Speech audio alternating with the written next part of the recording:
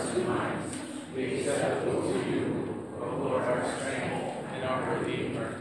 Amen. I know how Asher feels this morning. How many of you thought again this morning after the gospel was read, the word of the Lord, and you said, thanks be to God.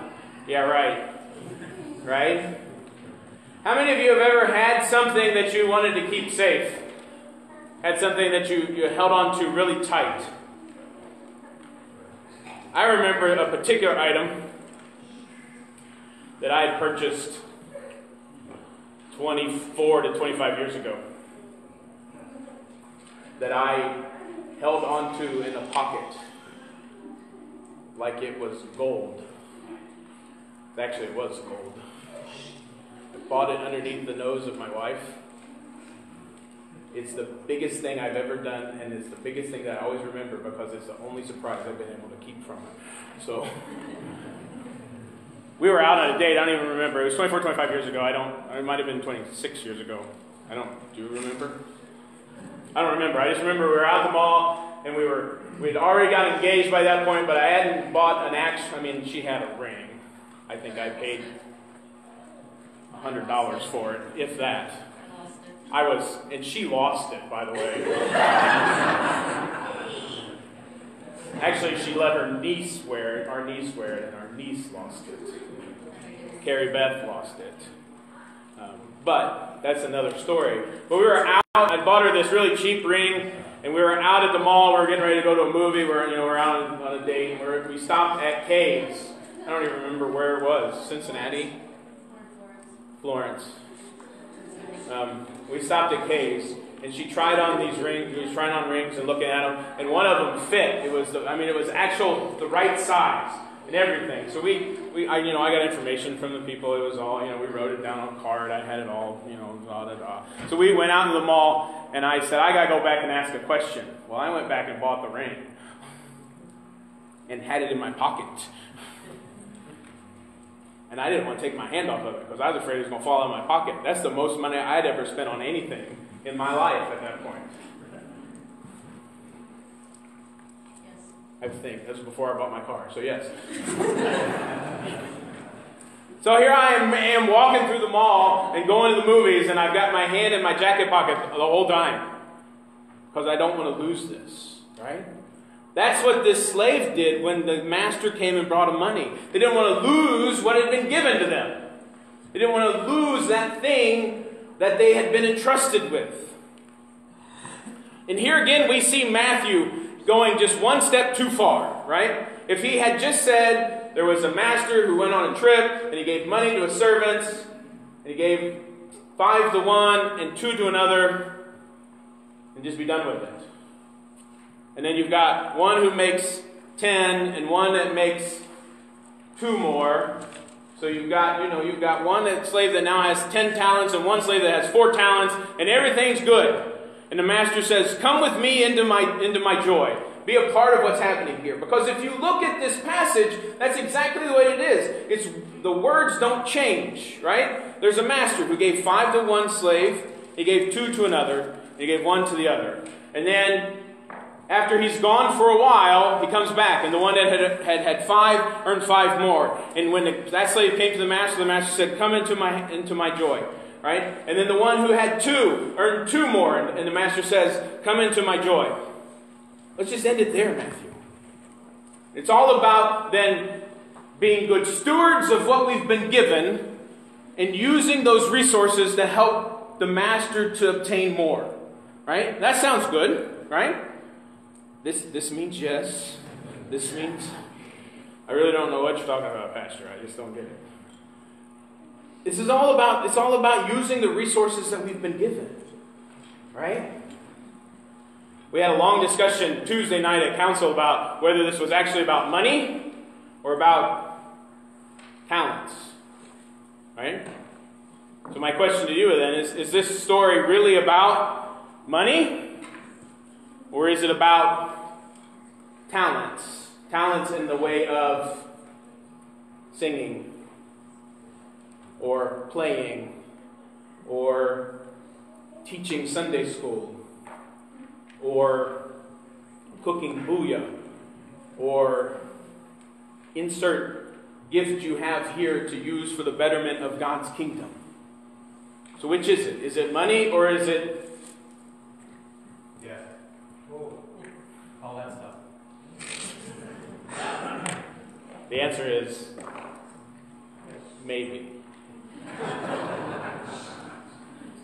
Because you see, we have this story of this master who is joyful with those who use what they've been given and invites them into his joy. And then when this last one comes, and here's the other thing that we talked about on Tuesday night, about how, you read this passage, and we don't really look at it that closely, but it's, the master, this last servant says, "Master, I knew that you were a harsh man, reaping where you did not sow and gathering where you did not scatter. I know that you do things that you're not supposed to. So I didn't want a chance even losing what you had given me." Where the other two had taken the initiative and gone out and earned more money, maybe because they just knew that's what the master wanted them to do.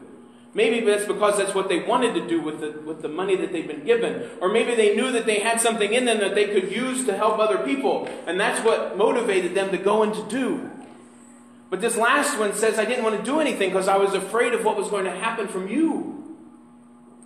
And remember last week when we talked about the king at the wedding banquet, and I said, when we talk about parables, we always want to look at to see who actually is who in the parables.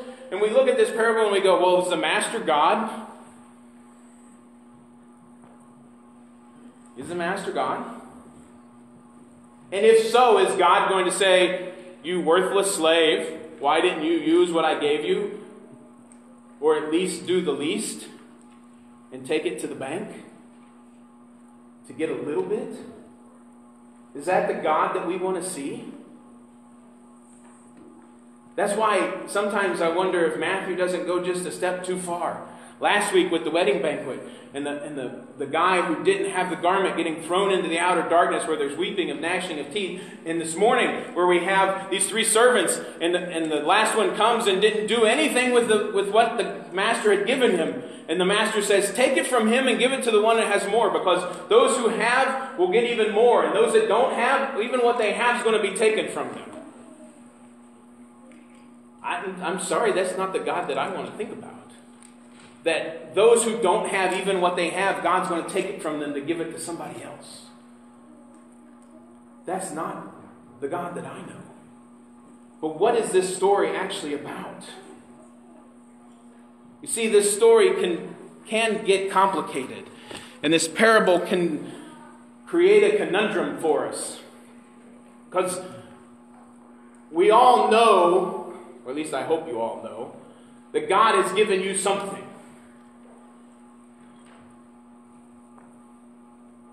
The ability to sing, the ability to make booyah, the ability to cook, the ability to teach. Each of you has something that God has gifted you with that He's asking you to use in the world. And it's as if you can imagine you get the prettiest wrapped present you ever got in your life. It's the most beautiful box. The wrapping is perfect. The edges are all creased correctly. All the things are taped down. The sides are all equal. It's all taped down. There's a beautiful ribbon around it. And there's nothing wrong with it. It's the perfect package. And it's your present. It's your gift. But you're so enamored with the way that it's wrapped that all you do is you take that gift and you set it on the shelf. Have you actually received the gift? Have you actually taken that gift and made it part of who you are?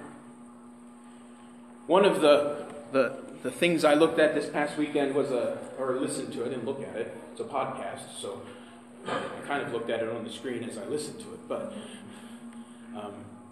there's a podcast by some professors at Lutheran Seminary, and one of the professors, Ralph Jacobson, said something to the fact of grace that does not transform is grace not received.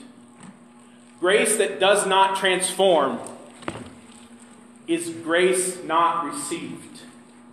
Meaning, I can give you the most perfect package and the most perfect present that you ever got, wrapped perfectly, but if you never open the box, you didn't actually get it. That's what this passage is about this morning. The is in this parable the thing that we need to look at is the fact that this is a parable about us waiting for the return of who? Jesus. Confirmation students, Jesus is the correct answer at this point. Jesus. Even the parable right before this, which is the parable of the 10 virgins, or the 10 women waiting on the bridegroom to come. It's all about being prepared and having the things that you need. It's about understanding that each and every one of us was gifted monetarily and with other things from God. And for us to use those gifts in a way that God wants us to. Use those gifts in a way that's going to build God's kingdom. Use them in a way that's going to let other people see the love that God has for each and every person in the world. Right? It's about us using what we've been given so that others see how much God loves each and every one of us. One of the last things we did at the council meeting on Tuesday night is Bruce was reading out of the CEB, which is a Common English Bible, and he said he didn't really like that translation, so I told him to look up the Message version. Normally I don't bring this Bible out, but this is the Message. It's by a pastor named Eugene Peterson, who is now no longer with us. Eugene Peterson was a Presbyterian pastor who translated the whole of the New Testament and the whole of the Psalms by himself into modern, easy-to-understand language. And then had a group of people help him do the rest of the Old Testament. But the passage this morning from Matthew chapter 25, particularly the one about the last servant. The servant given 1,000 said, "Master, I know you have high standards and hate careless ways, that you demand the best and make no allowances for error. I was afraid I might disappoint you. So I found a good hiding place and secured your money. Here it is, safe and sound, down to the last cent." And the master was furious. That's a terrible way to live. It's criminal to live cautiously like that. If you knew I was after the best, why did you do less than the least? The least you could have done would have been to invest the sum with the bankers, where at least I would have gotten a little interest. I was struck by the line. If you knew I was after the best, why did you do less than the least? God knows what you can do. God has given you the gifts that you have according to your ability to use them in a way to show His love to the world. So to not use our gifts is doing less than the least. If you don't know what your gift is, ask somebody. They'll be able to tell you. If you think it's singing, talk to Clyde.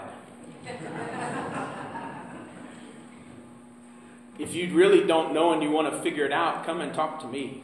I'd be glad to talk to you about what your gift might be and to help you use that in the world. Because that's what God is calling each and every one of us to do. It's not about showing up here and doing our weekly thing. It's about understanding whose we are and who we are in God and going into the world to do what He's called each and every one of us to do. Because grace that has not transformed is grace that has not been received. So if your life is not transformed, have you really taken the gift that God has given to you? Because God has gifted you to share His love and that gift with all of the world.